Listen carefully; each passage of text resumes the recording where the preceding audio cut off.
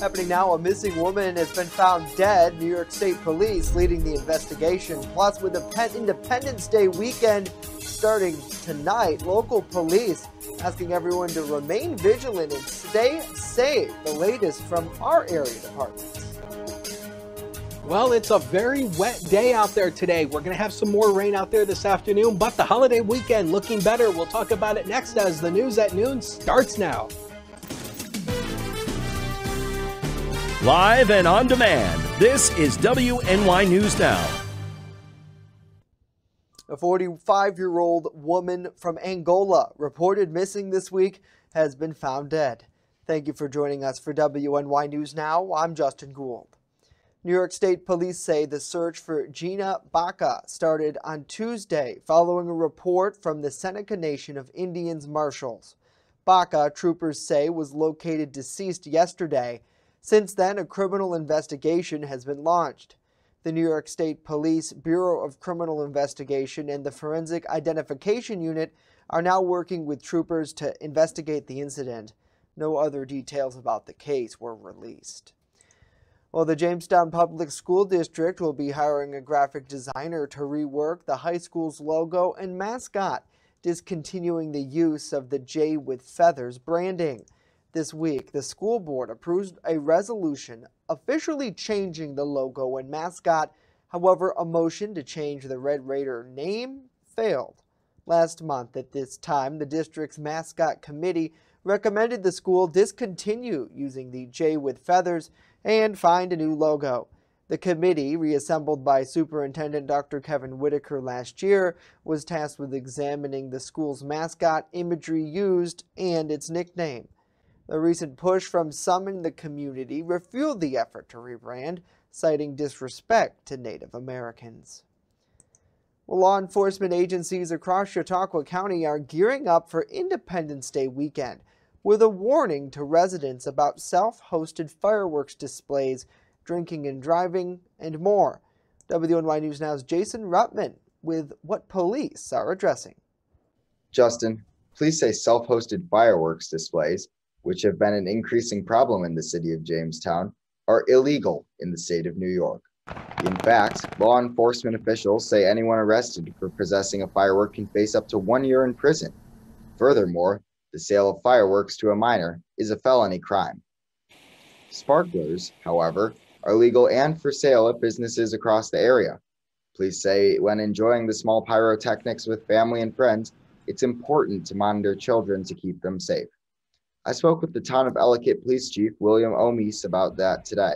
They can be still very dangerous because sparklers are very, very hot, and people should know that. So again, you would use good judgment and responsibility in using them, especially around children. Anything larger is not permitted for sale or use by private persons, and only persons 18 years of age and older may purchase sparkling devices. So people need to understand that. Aside from fireworks, police are asking drivers to keep a heightened awareness around parks and other large gatherings, as there will be lots of people, especially small children, who may pop out in front of cars without much warning. Additionally, drinking and driving is also a concern, with police reminding people who consume alcohol to plan for a safe ride home. It's just a matter of, please be responsible. Just think before you act. So again, we can have a very safe 4th of July. Finally, with the uptick of fireworks expected, pet owners are asked to keep their furry friends on leashes and be aware that dogs may be especially noise sensitive to fireworks. Justin, back to you. All right, Jason, thank you. Now, ultimately, police tell us that if there is an emergency situation in your neighborhood, it's best to call 911.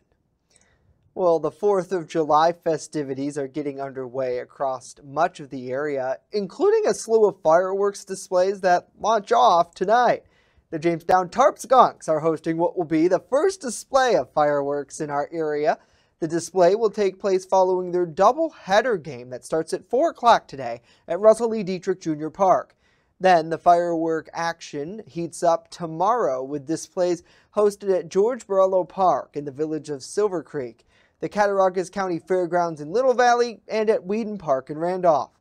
Then, on the 4th of July, there will be fireworks displays at the Dunkirk City Pier, Seneca Allegheny Resort and Casino in Salamanca, in the village of Bemis Point, and the village of Mayville's Lakeside Park, too.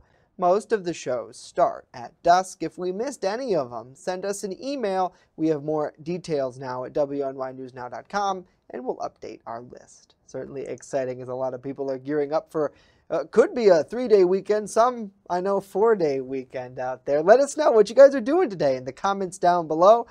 We always love to hear from you. It's great to see Ricky, good to see Trish, Michael, and Wendy as well. Hopefully you all are having a happy Friday. Well, now let's get to Chief Forecaster Dakota Hunter, who's standing by live in studio with more on a first look at our weather, and it's a pretty wet start to that holiday weekend, Dakota. Yeah, I mean, it's been pretty soggy throughout the day today, and this is a live look over the Chautauqua Institution, and look at the temperature, 57 degrees. The average high is 80. So it is, I mean, we go from one extreme to another, from hot and humid to raw and cool. Don't you love weather around here? And rainfall so far there is a little less than a half an inch, but this is actually what's going on. Rain has been steady across much of the southern tier today, or at least Chautauqua County, because this is what's called a meso-low. It's a localized area of low pressure that is set up. We'll talk more about that during the full weather segment, but this is why it's been raining all day today, and we have seen a lot of rain just over the past 2 days. We'll talk about that a little bit later on as well. 73 is where we topped out yesterday. 55 is where we started the day. 98 and 40 are the record highs and lows. So through the afternoon, scattered to widespread soaking rain, some thunderstorms at times. We actually have a couple of rumbles of thunder here at the studio right now. The rain will taper west to east today, cool and raw. 63 to 69 is the best we're going to be able to do because of that north to northeast wind. Now we'll talk about the fireworks coming up on Sunday. Plus, yeah, summer returns next week. We'll talk about it with that 7-day in a few. Justin? Yeah, just in time for July. Certainly looking forward to that forecast coming up in about 10 minutes time. We'll see you then, Dakota. While you're traveling this holiday, millions of others plan to do so. Britt Conway with some travel experts who are expecting pre-pandemic levels of people on the roads and in the sky. What a difference a year makes. This 4th of July, travel is back with a bang. You don't really appreciate how much you missed it until you get back to doing it again. Flying. The TSA says more than 2 million people went through airport security checkpoints this past Sunday, and it expects to see even more travelers this holiday weekend. Leisure demand is more than 100% recovered. On the roads, AAA expects more than 43 million people to travel by car, more than even before the pandemic. But you'll pay up at the pump. Gas prices are forecast to stay above a $3 average through the summer. People may generally feel a little more comfortable traveling by car. It gives you a little more control over protecting everybody in the family. Because let's not forget, the pandemic isn't over, and the highly contagious Delta variant has spread to all 50 states and D.C. You can still celebrate. If you are vaccinated, you have a high degree of protection. If you are not, you should wear a mask, and you should think very seriously about getting vaccinated. Mother Nature will challenge some celebrations too. It's expected to be dry and hot in the west, rainy and muggy in the south and along the east coast. Not that it's expected to slow down travel much. You're going to have a lot of company on the road and in the skies and around you at all times. Remember, be patient. I'm Britt Conway, reporting. Britt, thank you. Well, Southwest Airlines is offering to pay flight attendants double time to pick up shifts over this holiday weekend. Technical problems and bad weather have disrupted their operations in the last couple of weeks. Well, now it's facing possible staffing shortage for the holiday. Southwest made the offer to flight attendants in an internal memo from the airline's head of daily operations. They're hoping attendants will pick up additional shifts between July 1st and the 8th. A spokesman said Southwest will also offer double time pay to ground operation agents and cargo attendants who pick up extra shifts for the first week of July, too. Coming up next, a lot more to tell you about, more details on that partial building collapse in southern Florida and the quickly rising death toll there. But first, State Senator George Borrello speaks with us about his reasoning of backing a new energy lawsuit that's targeting a state policy. Stay with us as WNY News Now continues.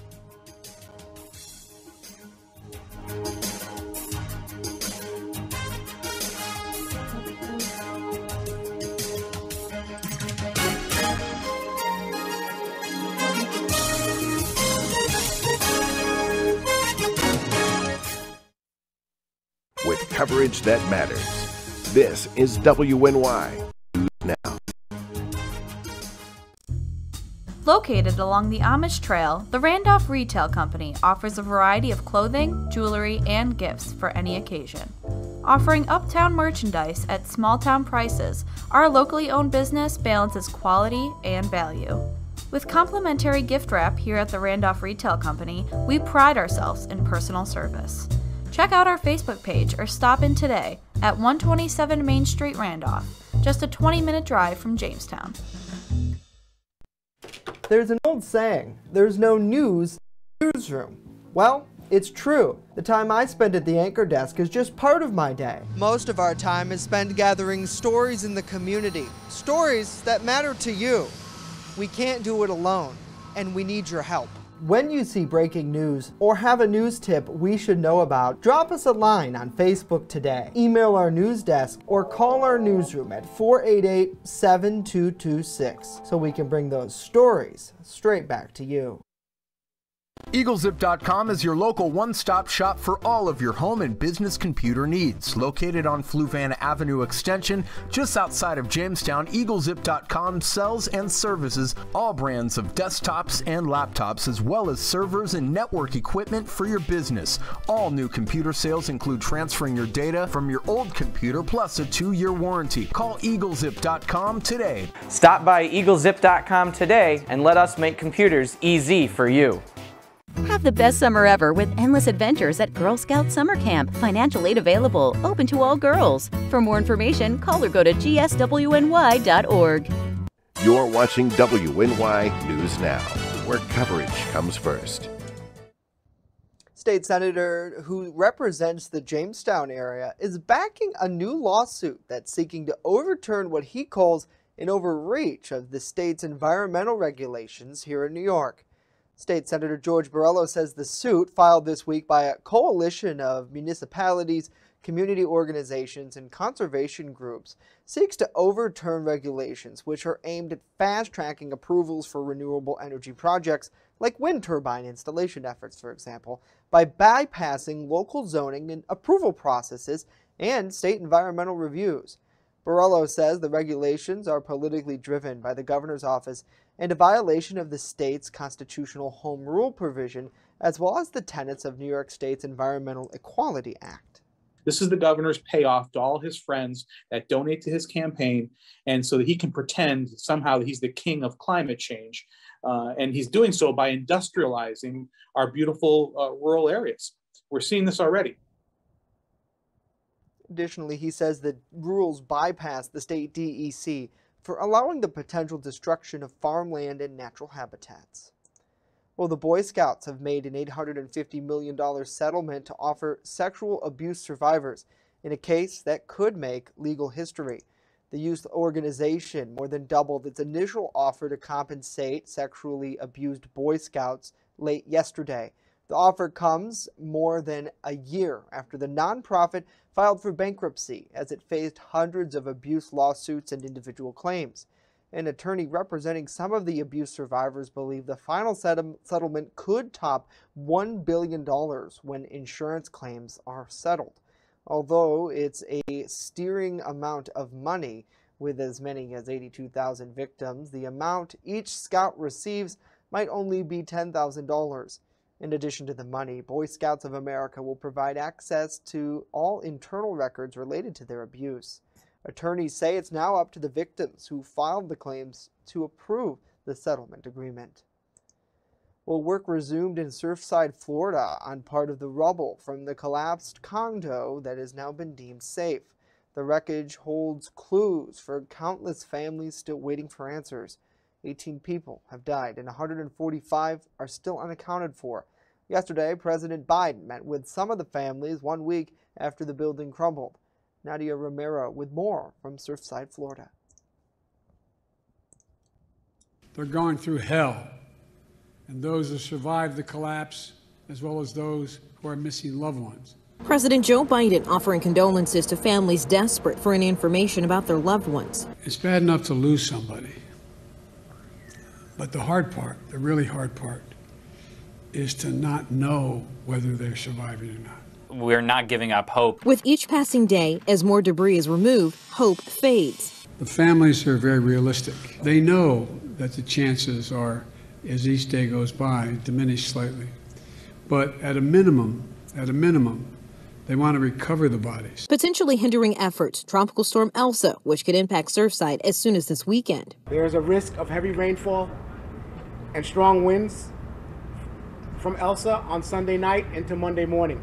A more immediate concern, the stability of the portion of the building that still stands. For much of the day Thursday, work had to be halted. Given our ongoing safety concerns about the integrity of the building, we're continuing to restrict access to the collapse zone. As crews work to find any signs of life, engineers focus on the condos that haven't crumbled. And we're proceeding with planning for the likely demolition of the building while the search and rescue continues. What we do not want to happen is for it to collapse onto the pile and then we just restart from scratch. That would be the worst. In Surfside, Florida, I'm Nadia Romero. Nadia, thank you. Well, Pinterest says it is the first social media platform to ban all weight loss ads from its site. The announcement comes after growing concern over a jump in eating disorders in young people aggravated by the pandemic. Pinterest says it wants to prohibit ads that promote unhealthy eating habits or discourage certain body types. Despite its reputation as the feel-good corner of the internet, there have been Pinterest pins that promote certain things that are for pro-anorexia or weight loss pills that doctors deem unhealthy.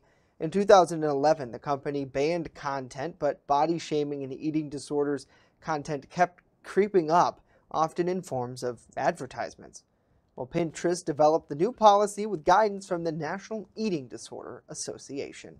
Certainly interesting, and yeah, that really is the happiest place on the internet. Let us know what you think about these stories and more in the comments down below. It's almost like Pinterest and Instagram, Dakota. We've talked about this before, about how there's not, yeah, my girlfriend, she's big on recipes. Pinterest really gives her a lot of great ideas. I don't know anybody who uses it. Yeah, I mean, I don't use it personally myself, but I've noticed Instagram, it's the same thing. You have a lot of like weather photos, you know, like sunsets and rainbows. Well, you see, Instagram is a different place because it's full of happy pictures. Yeah. You don't have to deal dogs, with the like BS dogs. that's on the face bag. Right. You know, Facebook can get a little crazy sometimes. Why do you think I call it the face bag? It's good to see Deborah. Good to see Robert, Linda, and Dan as well. Hopefully you all are having a great day. Glad that it's not too crazy in our comment section. We try our best. You know, we just want everyone to be nice to each other. I mean, how hard is it really? It's pretty hard, I guess. One thing that I have an opinion, but we all know this will be a garage tomorrow, so I'm not going to make it. It probably wouldn't be a garage, but I'd still be here, right? Maybe. Well, yeah. All right. Switching gears, I want to take a look outside if we can. Yeah, we were going to show this before we got to full weather. It's pretty wet out there, and actually, Dakota, just before the break, right before we came back, there was thunder that actually rocked the studio. Like, did you feel it? I felt it. Yeah, I mean, you know, it's a nice little, and you know, it's interesting how, you know, sometimes when you're in a studio, you really don't, you know, see it or hear it, especially on the live. But I mean, you know, it's interesting to be sitting in a studio and then like the rafters start. We don't have a ton of thunder. Yeah, you can hear the rain on the roof. We don't have a ton of thunderstorms. I've noticed. Like, we've been spared a lot of times, but not today. Not today. No. And, especially and another person who's not getting spared is Ella. Do we all know Ella, the pink elephant in Portland? Sean Sweatman sent us this picture actually on his Facebook page. And of course, we all know Sean pilots the Storm Interceptor for us. Her little footsies are getting wet. Aww. But yeah, it's definitely a wet day out there. If you have any pictures or videos of the weather, Hunters WX on Twitter, the First Defense Weather page on Facebook, and use that hashtag MyLocalWX. And have you noticed it's been wet around here? 1.52 inches of rain yesterday, combined to 1.53 we've had so far today as of noon hour. It's still raining, so this total is going to go up by the end of the day. That makes our 2-day rain total so far for June 3.05 inches. The average for the month on the second day of June is around half an inch. So it's been a very wet couple of days here to start June. And you'll see it here on First Defense Doppler. All this rain is continuing across the southern tier. Also those lightning strikes popping up as well at times. And as we put it in a time lapse, you'll be able to see what we were talking about earlier. Notice how it's all spinning counterclockwise.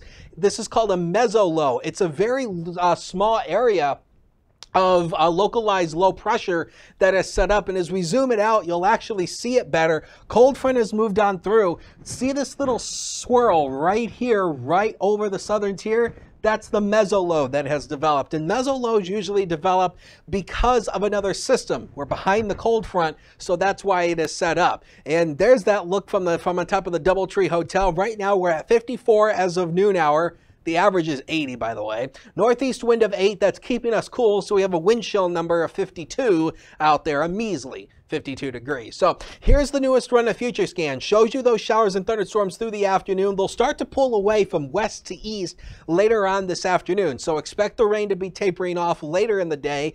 Not guaranteed that the Tarpscons are going to be able to get their doubleheader in, because I think the ground conditions might be too soggy along with some of the rain, but we'll hope on the drier side of things. We'll hope they'll be able to get it in. Tonight, the rain should taper off overnight. Tomorrow will be a better day. Turns a little bit warmer as well. But notice how there is a couple scattered showers popping up here. Again, wouldn't rule that out through the afternoon hours tomorrow. And then Sunday for Independence Day itself, oh, gorgeous, partly to mostly sunny, warmer, and just a tad bit humid. Speaking of those fireworks, let's show you the updated forecast for the Lakeside Park fireworks. No change in this forecast, 68 down to 65. Of course, the fireworks start at 10 p.m. there. And also at Wheaton Park in Randolph, adjustment to the forecast. We think it's going to be a little bit cooler now, 66 down to 62. That's also at 10 o'clock at Wheaton Park in Randolph. So inland areas today, yeah, summer is not here. July is dazed and confused. 64 will likely do it for the city today, especially when you get into Ellicottville. You may struggle to hit the 60-degree mark. The next 7 days of your life are on the screen. 72 tomorrow, an improving weather day. 80 on Sunday for the 4th of July. Nice, partly to mostly sunny. And the humidity returns big O time as we go into early next week, steamy Monday. And then we bring in those scattered afternoon showers and storms through the middle of next week. We'll take a break. Be right back.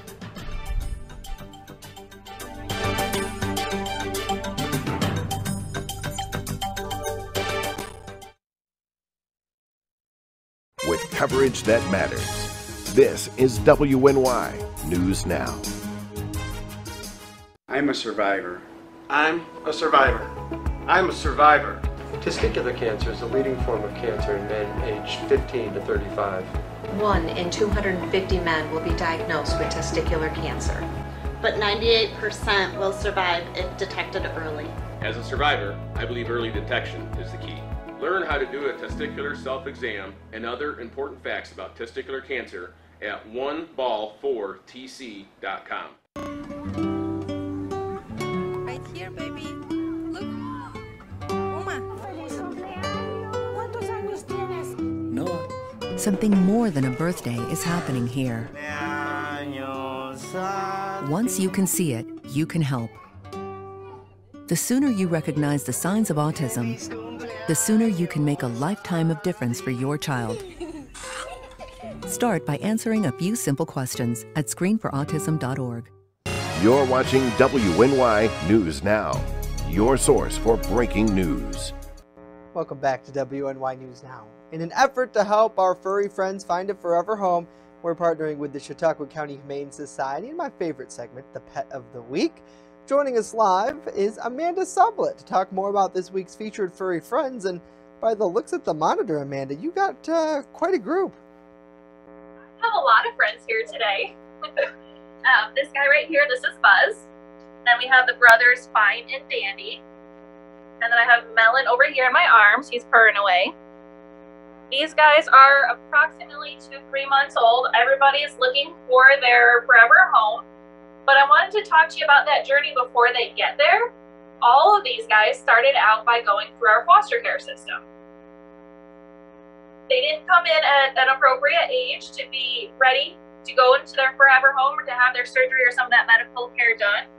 So they start out by getting to be socialized and play all the time in a foster home where they get loved and they might be medicated if they're sick.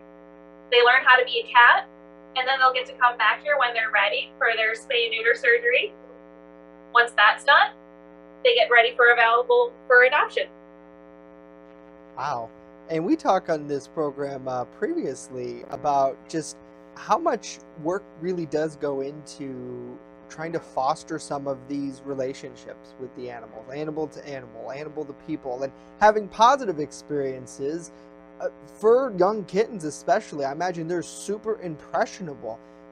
The success rate of having them in foster care and building those relationships, it seems like that probably impacts the rest of their life.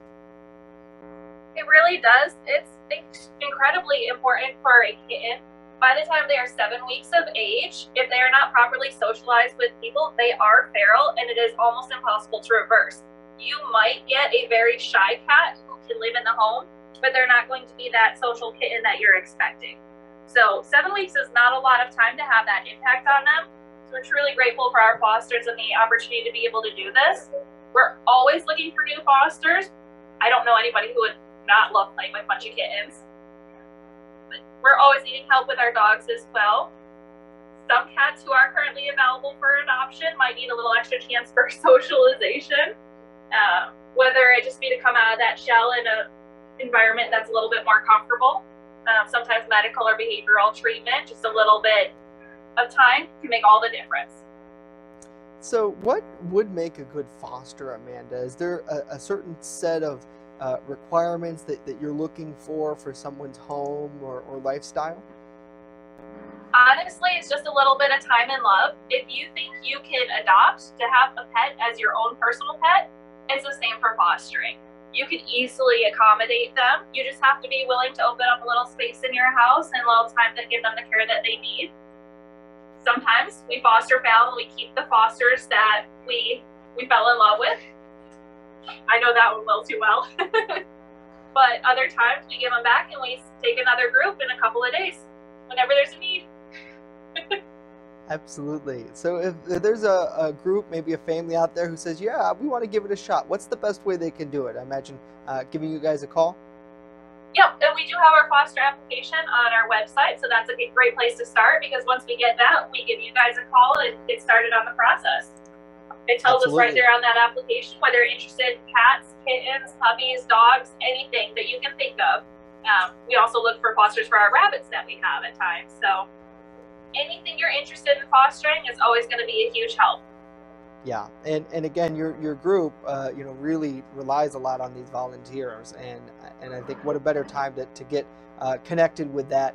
So again, chqhumane.org is the website to go check out, and you can see that foster information. And Amanda, are these guys ready for adoption yet? If somebody's out there looking for kids? All of the guys in here are ready. A couple of them just came back from foster and had their surgery, so they're just looking for their forever homes now.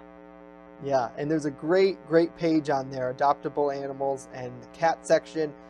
Oh gosh, how could you not fall in love? You need a Thunder Buddy today, that's for sure. And it looks like they're great cuddlers. Yeah, they're ready for it. So Amanda, thank you so much. Again, I hope you, Brian, and all the animals there at the Humane Society have a great 4th of July holiday. We'll see you guys back here next week. Thank you, you too. Awesome. Well, that's going to do it for us today. Of course, news continues 24/7 at WNYNewsNow.com and on our mobile app. A programming note for everyone. We are back here Tuesday following the 4th of July. So we'll see you there at noon. But of course, news does continue 24/7 at our website and mobile app. We'll leave you with this live look over Lakewood and the folks there driving along Fairmount Avenue. Have a great weekend. Enjoy time with friends and family, and stay safe.